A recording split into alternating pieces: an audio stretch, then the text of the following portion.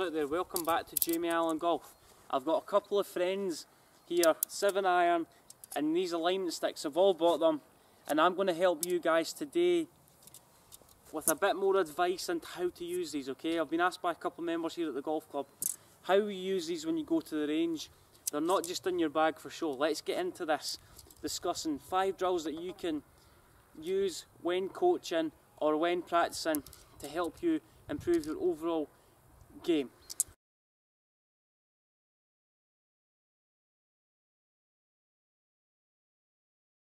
Drill number 1 that's going to help you get into a better position of the club face when you're practicing and setting up. Okay, so the cane behind the golf ball and the cane in front of the golf ball generally resembles the ball to target line and what the club face is doing in relation to the golf ball. Okay, so what I want you to do is I want you to set up, and the idea is when we initiate the backswing, I want to feel like the club head goes slightly inside that cane or slightly alongside that cane.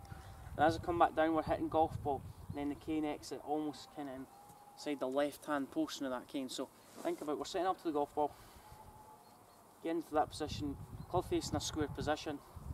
From there, taking the club head along that cane or inside that cane, depends on what angle you're swinging on. Come back down, hit golf ball, and then we're moving the hand slightly back inside that left cane. Drill number 2 that's going to help you start the golf ball in line is what I want you to do is I want you to set up the golf ball with 2 canes kind of one running each side of each other. So the biggest fault I see in golf is people not starting the golf ball in the right line. So you set up kind of just like a tunnel in front of you. So the idea is if I want to hit a draw, okay, the ball's kind of positioned in the middle of the tunnel now.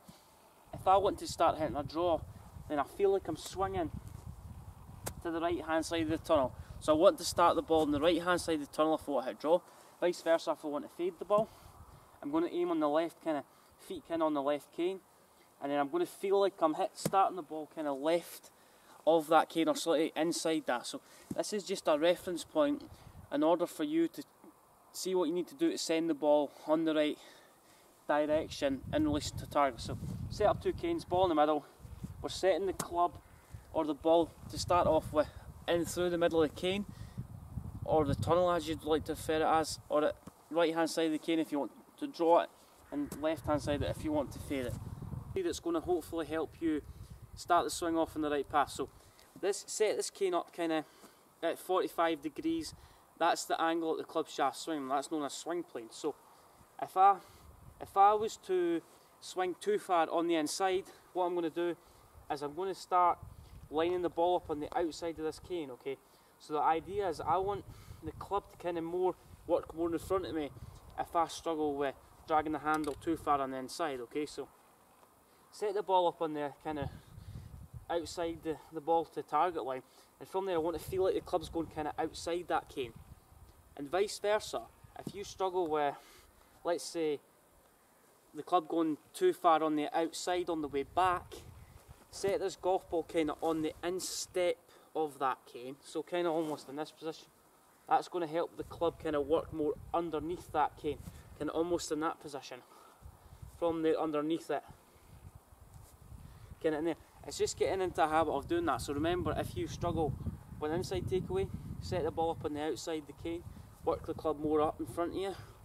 Vice versa, if you struggle with too upright, then set up on the inside of that and then swing more around yourself, avoiding this cane. What we're going to do is we're going to set a cane sort of along the ground again, if you can see from the camera angle, and what we're going to do is we're going to work on the backswing now. What we're going to focus on is the takeaway in our swing centre, so how our basically chest is over the golf ball and our head. So what I'm going to do is I'm going to place a golf ball kind of underneath this cane, right, directly kind of underneath that. So I can see the orange cane if I set up to the golf ball, okay? My eyes are kept on the golf ball. And if you were to sway, then what happens is my eyes come off the golf ball. So I should be able to see the orange cane and the white golf ball at the same time. So the idea is I want to keep my eyes kind of fixated over the golf ball all the time, okay? From that position, if I sway, then my eyes are going to come off the golf ball. I'm not going to be able to see the orange cane.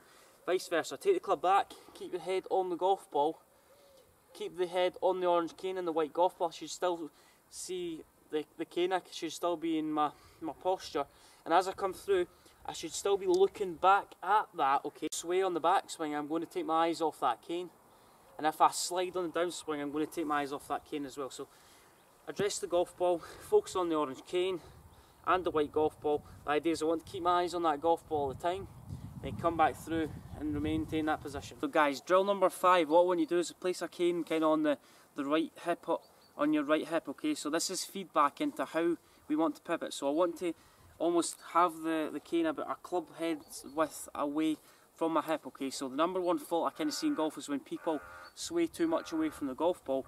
So what we want to feel like we're doing is this right glute works behind the cane, almost kind of in that position, okay? So we don't want to sway, so we get to the top of the backswing, our right hip's moving more behind us, our right side's almost going up slightly, because our left hip's moving down the way, almost in that position. So we get to take the club on the way back, okay? So if I slide, then my hip's going to come over off that cane. So the idea is I'm putting my right hip on the cane, okay, and I'm turning away from the cane, so my right hip moves back the way.